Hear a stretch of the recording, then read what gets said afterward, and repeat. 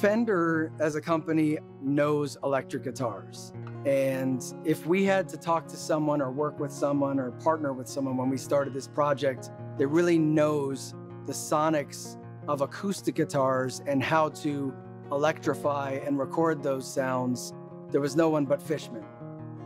Tim and I have both known Larry for 30+ years. And so the call to Larry was an easy one. His first call back was, "You're nuts. You are nuts. This will never work." I'm like, "Awesome, are you in?" When he told me what he wanted to do with a 5-way switch and 2 knobs, I told him he's out of his mind.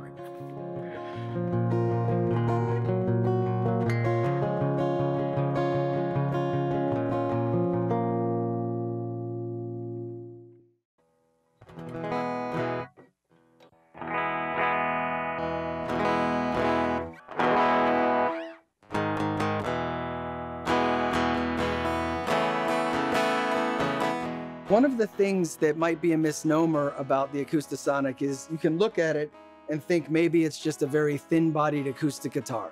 Or maybe you think it's a guitar that has some technology in it where this is just kind of the shell or husk that the technology is doing all the work. And neither are true. This was a very symbiotically built guitar that is a harmonious balance between the guitar itself and the electronics. So neither are mutually exclusive. You can't take one and put it in a different guitar. It's not gonna work. You can't take the electronics out and have this work. The harmony occurs where you plug it in and then you have some of the electronics driving the sound, but it's also based upon what the guitar itself is also doing. So those two things are operating together and kind of live mixing a sound for you.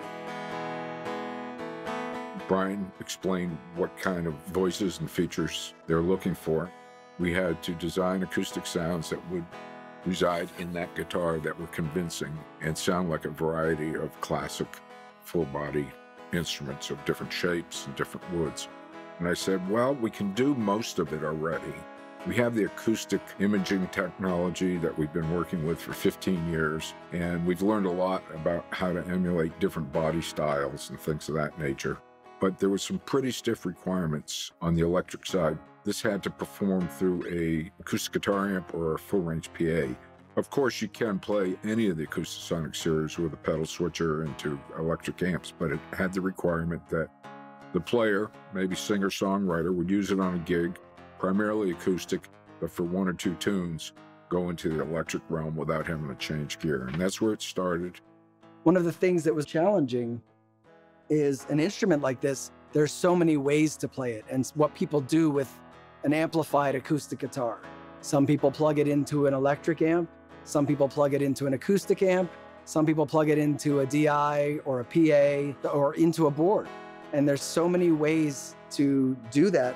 So we also had to sonically sculpt it so there was no bad way or wrong way for people to play it. However, it's optimized really on the acoustic side for being played direct into a PA or direct into a board. It was a big challenge, but we took a deep dive, got the whole team here involved, and that was the beginning. The Jazzmaster is the largest of the family. It has like the deepest voice, so it's not a baritone, but it certainly knows where baritones sing. And because of that, structurally, we had a completely different feel for the instrument, a completely different sonic experience, even acoustically. Before there'd been any pickup design done or anything, acoustically it was a much different instrument. The larger size created different resonances than on the Telecaster or Stratocaster. So we had to adjust our acoustic models to make up for that because they really have to fit hand in glove to work well together. But the guitar designers really took care of the major aspect of it. Tim Shaw and Brian Swerdfinger, they painstakingly tuned this guitar from the bracing to the sound hole port to have the right resonant qualities. We never had to fight the instrument to get the electronics to work. So a fair question would be, okay, so what's it doing? Well, fair enough. We can answer that. At a basic level, this is a thin acoustic guitar. So it's a hollowed instrument with a braced spruce top on it. So the first thing that happens when I strum a chord is the string's energy tries to drive everything it can. It pushes on the bridge, loud enough to be heard on my lap, not loud enough to project halfway to Cleveland. This is our own proprietary and actually patented sound port that we use, which effectively works like a port of a speaker cabinet. So it helps take the sound and throw it out through the front of the guitar. There are 3 pickups in the guitar. The humbucker that you see, which was created just for this guitar, an undersaddle transducer, UST, or people call them piezo pickup, and a body sensor that's mounted under the top to the bridge plate that picks up all the vibration of the top. They don't work just by themselves. When you switch through here, it's not a simple, oh, I'm on this one, I'm on that one, I'm on that one, or I'm on combinations. It's a variety of things in conjunction or in concert with the future electronics down here that allow us to deliver the wide variety of sounds. In the middle position of this switch, with the blend knob all the way turned down, we have an acoustic guitar voice, which has been tuned and curated for this instrument. As we turn the blend knob up, we're going to bring in the body sensor.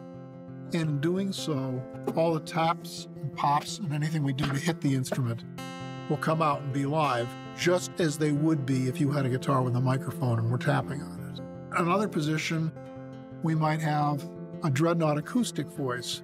As we pan the blend knob to the opposite direction, we might have a parlor guitar. So we go from the sound of a big guitar, which this guitar is perfectly happy to do, to the sound of a much smaller, more focused guitar.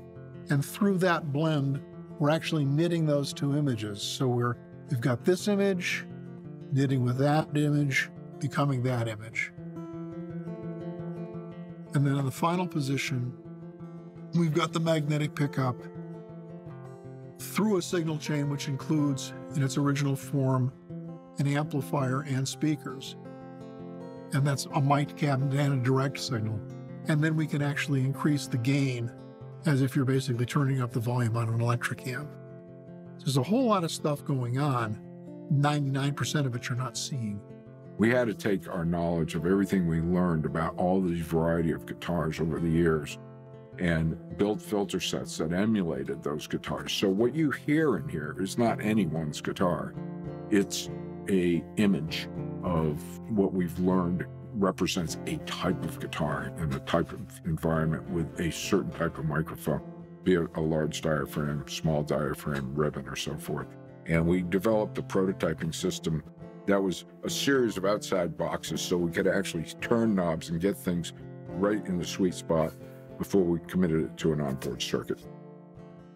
Because we had the larger body to start with, we were encouraged to take the instrument electrically and through the Fishman sound engine to different places than the other 2 guitars wanted to go. We knew we wanted a double coil pickup because so many of the Jazzmaster players, a lot of these players had put humbuckers into it. So we knew we wanted a bigger, broader, crunchier voice. Oh, sick. Wow. We kept changing what the pickup was capable of and ended up with a pickup which would be a quite high output pickup in a regular instrument. And again, it's listening to the instrument and saying, okay, what do you want to do? And the guitar will basically tell you something, and then you decide if you and the guitar are in agreement with that. Wow. That's cool. That's cool. It's like very resonant. Damn.